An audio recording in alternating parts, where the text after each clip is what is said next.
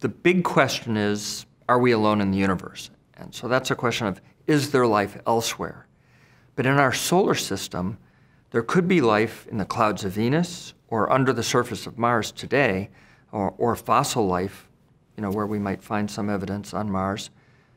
But in the early solar system, we were exchanging material through impacts and meteoritic transport. So life could have started on Earth and been transported to Mars or Venus, or life could have started on Mars and been transported to Earth, in which case we're all Martians. But when you get out to the outer solar system, that kind of transport is very unlikely. And so the question of, are we alone in the universe, really is, can life get started somewhere else in a very different way?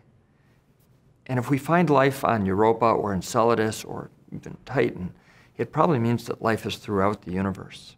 When I was a kid growing up, I used to lie in the grass in summer and look up at the stars and wonder, are there other solar systems out there?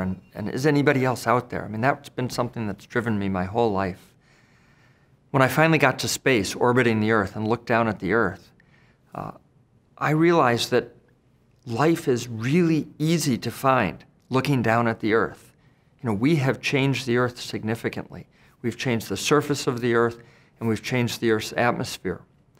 And now as a planetary scientist, as an astrophysicist, I know that we have the technology to look at exoplanets or to look at Europa or Enceladus in a way that would make life obvious if it's there. And I think that's the most exciting thing, is that for the first time in human history, we can build telescopes, we can build instruments that will answer that question, are we alone in the universe?